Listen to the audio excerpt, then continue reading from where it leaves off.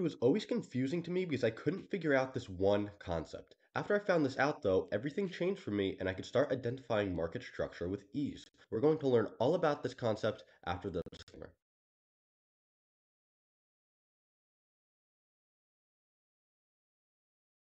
Now, I used to watch these smart money traders on YouTube and they would be teaching me market structure.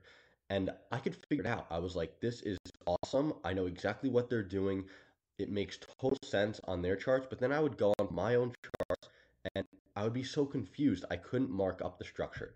Like, how do we know that this is not a pullback? How do we know that this is a pullback? And this isn't a pullback. And this is a pullback. But this isn't a pullback. And this is not a pullback. How can we figure that out? Well, we have to create some type of mechanical rule around it so it's constant throughout all of structure. So here's the rule. Let's say we have a green candle, bullish candle, bullish candle, bullish candle. What constitutes as a pullback? Price closing below its previous candle. Price closed below its previous candle. So that is the pullback. If price instead just wicks below its previous candle, then that is not a pullback. Price has to close below its previous candle. Same thing with a downtrend. If we see price then downtrending, what constitutes as a pullback? Price closing above the previous candle. It cannot just wick above like this. That does not count. It has to close above its previous candle, right? So let's look at this example on the real charts. Like right here, we see a change of character right here, right? Now, how do we know that that is a change of character? Well, we know that this is a pullback. Why is this a pullback? Because price closed above its previous candle right here. This green candle closed above the high of this red candle, and that's what matters. If this green candle did not close above this high, then this would not be a pullback, and that would not be a change of character.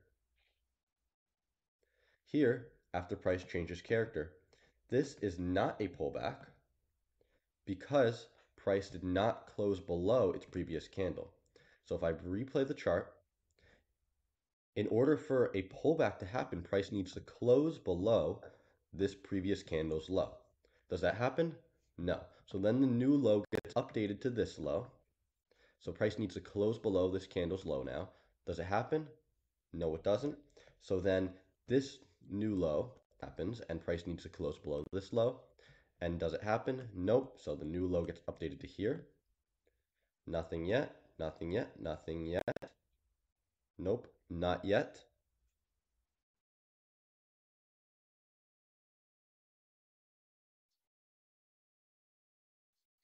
Nothing yet.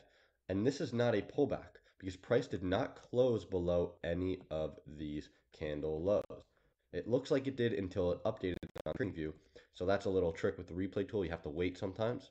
But a candle did not close below any previous candle's low here. So this is not a pullback. This is not a valid pullback, which means that in this change of character, this is still the same leg of this price swing because there is no pullback.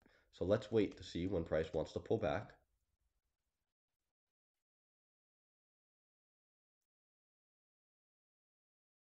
And right here, we see a pullback. Why is this pullback? Because price closed below this previous candle's low.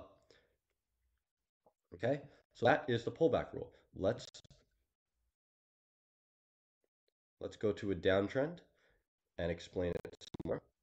So right here, this is not a pullback because price did not close above the previous candle's high anywhere. But then right here, it did. So this is a pullback. And then that creates this whole pullback, which then breaks structure right here. And if I replay the chart, we see this break of structure, right?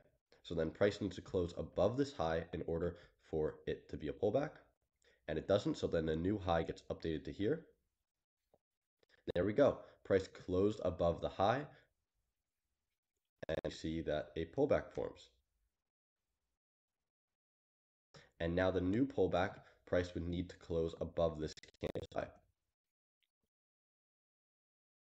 and we see that it did. So then that's a valid pullback. Okay? So if you have any questions, please ask in the Discord or leave a comment. I hope you enjoyed and learned a lot. Thank you for watching, and I will see you in the next one.